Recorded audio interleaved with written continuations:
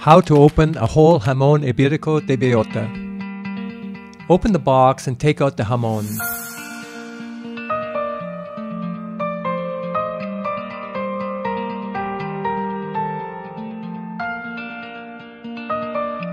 Remove the plastic seal and remove the small pieces of fabric that protect the hoof and hip bone.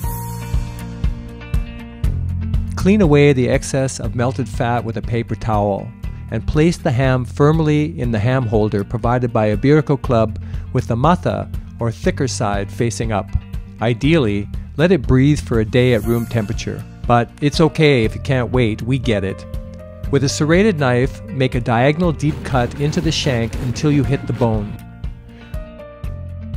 Remove the skin and yellow fat from around the area where you'll start slicing the ham.